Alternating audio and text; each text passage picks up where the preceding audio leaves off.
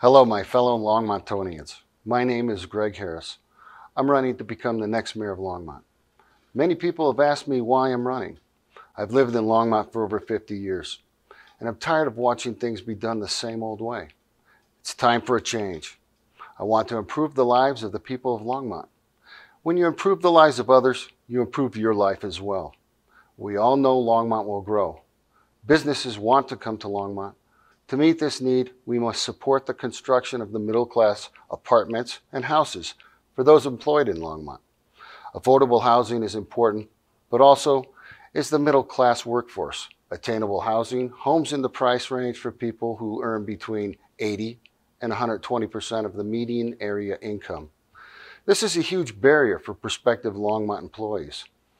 People in that price range have no housing, inventory, or development. We have to be as focused on workforce attainable housing as we are on affordable housing.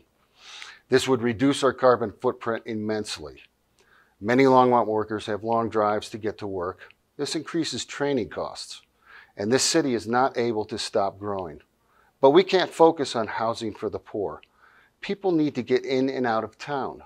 Day and night we commute bumper to bumper on the highway. Longmont has grown by 10,000 people in the last 10 years. The highways have not. Without addressing our infrastructure, our current growth is unsustainable. It will increase our vehicle emissions, especially during commuting hours with congested traffic. Longmont has many roads that go north and south, but east and west we only have Highway 66 and 119. In 1957, the fences on Highway 66 were moved back to expand into a 4-lane highway, but it never happened. Then we were taxed for a train from the south, but it was never built and we didn't get our money back. I oppose all excessive policies, codes, regulations, and any fees attached to new construction, since they would add to the cost for consumers. If it is necessary to fund some city programs, that money should come from the general funds.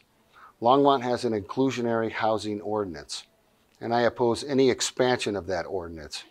If we focus on the needs of the growing workforce, workers will spend less time commuting, and this gives employers better training opportunities. I also oppose any increases in water rates, connection fees, or tap fees, and all efforts to limit residential growth. We must support all efforts to substantially increase the number of homes built in Longmont. I hear a lot of complaints at the city council meetings about getting the police to do this or that. I think all these things are possible. To make this happen, I support increasing the budget for public safety and oppose any effort to defund the police. As mayor, I will do what needs to be done to keep Longmont businesses open. The city and state should not decide which businesses should close and which should stay open. I think the recent action by the Boulder County government requiring masks everywhere was excessive government overreach.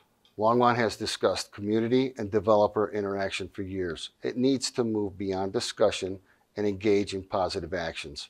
I support the economic development recommendations of the Longmont Economic Development Partnership.